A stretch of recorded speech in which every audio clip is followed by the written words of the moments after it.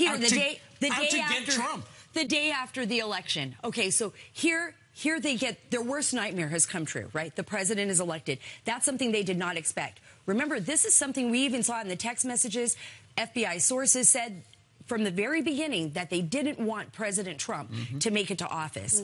This is why I'm concerned that they're still working at the FBI. The same thing you brought up earlier, Ainsley, I'm hearing from my sources too. FBI agents are saying, why are they still there?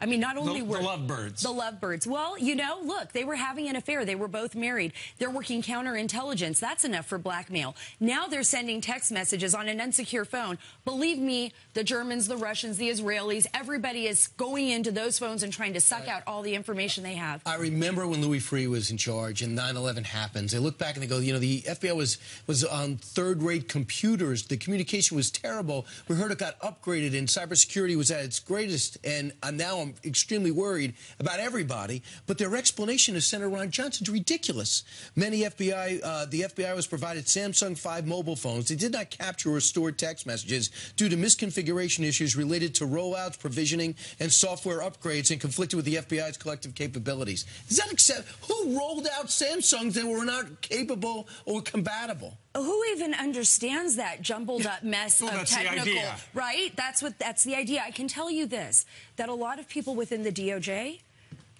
possibly even the Inspector General himself, a lot of people within those committees do not buy this, and they are going to investigate this. It might be difficult to prove, but they are definitely investigating. Why is Christopher Wray holding on to Andy McCabe?